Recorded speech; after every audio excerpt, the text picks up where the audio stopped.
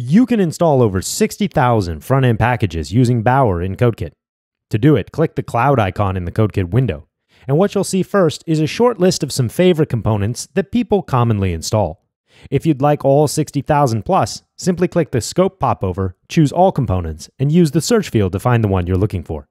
Today I'll install jQuery, so it's as easy as selecting that in the row and clicking the install button right here, or customizing some options and clicking install in the inspector pane. When I do, CodeKit uses Bower to pull down the latest version of jQuery from the internet and puts it into my project under a special folder named Bower Components. Right here, all of jQuery's assets are ready to go.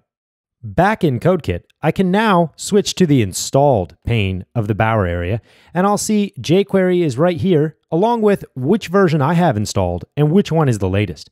If this was out of date, this button right here would change to a download arrow, and I could simply update this component by clicking right here. Let's take a closer look at the options available when you install a component. This first one, install development dependencies.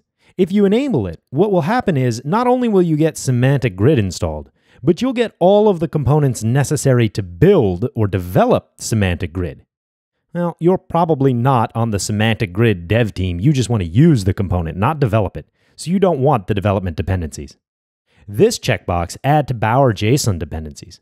If this is enabled, then Bower will write a special file in the root of your project named bower.json, and it lists Semantic Grid as one of the required packages in this bower.json file. Now this JSON file will allow you to rapidly install all of the components that were in this project if for some reason you nuke Bower components later and want to reinstall everything. The third checkbox simply adds your dev dependencies for Semantic Grid to your bower.json file, again, usually unchecked. And this last one is an exact version instead of semver. When you install a component, Bower will lock it to the major release. For example, if we install jQuery 3.1.1, and then later we come back to our project and tell Bower to install all of the required components, Bower will accept any major 3.0 release of jQuery, anything in the 3.x line. We might not want that. When we say we want jQuery 3.1.1, we can tell Bower, I only want jQuery 3.1.1 by checking this box right here. Alternately, if we'd like an older release of jQuery, we can enter a custom version in this field here. And finally, if we want to rename the component to something else locally, we can enter a custom name for the package in this field.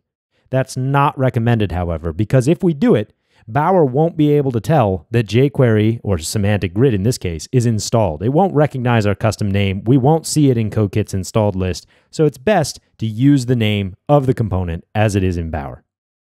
Finally, there's also some options for Bower in project settings. Under the Tools category here, you can rename the Bower Components folder to something else if you'd like, or supply a relative path. Maybe you want to put it in a build folder, for example.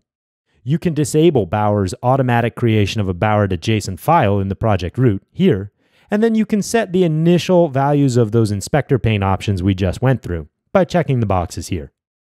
Lastly, you should not modify anything in the Bower Components folder at any time. For example, don't come into jQuery and make changes here, or if you install a component with a style sheet, don't alter the style sheet under the Bower Components folder. If you do, those changes will be lost when you come back and update the components later. They'll just be overwritten by the latest version of the package.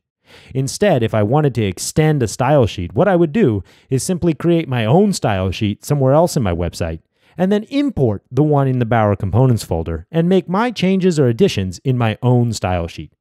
Never modify anything in the Bower Components folder directly.